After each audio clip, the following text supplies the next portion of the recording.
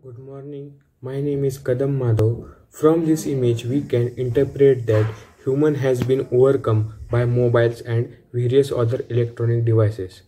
Humans have been excessively using these devices, and it had a tremendous and deep impact on the minds. The social media app has a deep impact on human psychology and is a growing threat to human health. On the other hand, if we think of books, by reading books, we can alternate lives, gain new experience, learn new thoughts, processes, which ultimately helps us to versions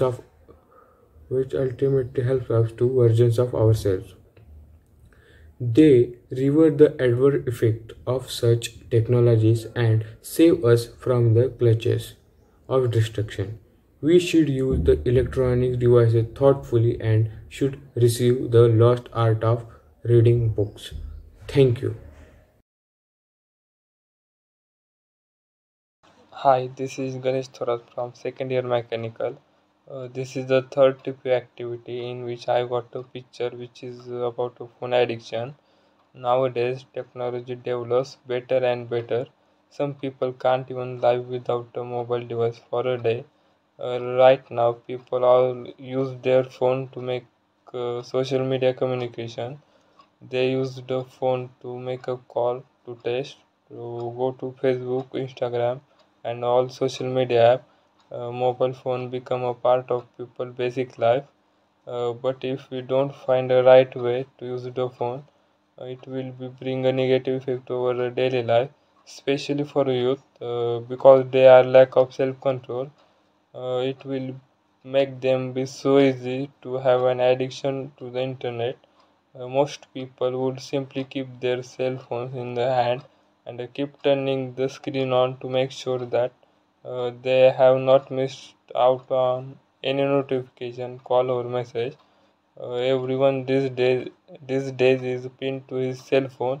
While we may while we may deny this is a common behavior in the present time, the truth is that it has a great communicative and behavior consequences in a people. This is because its effects are dangerous. Mobile addiction causes several problems such as a weakened vision, headache, sleep disorder, depression, stress, aggressive behavior, social isolation, financial situation, relationship, and no or low professional growth. We must limit the use of mobile to take control of our life. It must be difficult at first, but Good evening, my name is Rohit Ram Haridere. Today I would like to express my views on the picture presented in front of you. Today we are living in the world of technology. Humans from a very young age are influenced by technology, which is boon as well as bane. Earlier, children were not much involved in outdoor activities and inculcate the habits like reading books, interacting with new friends, etc. Today's generation is very confined to between four walls with access to technology. Technology is very helpful but should be used wisely. Thank you. Good evening everyone. My name is Sandesh Subhash Munje. Uh, I am from second year mechanical. As we can clearly see from this picture, some people don't use their opportunities in the right way.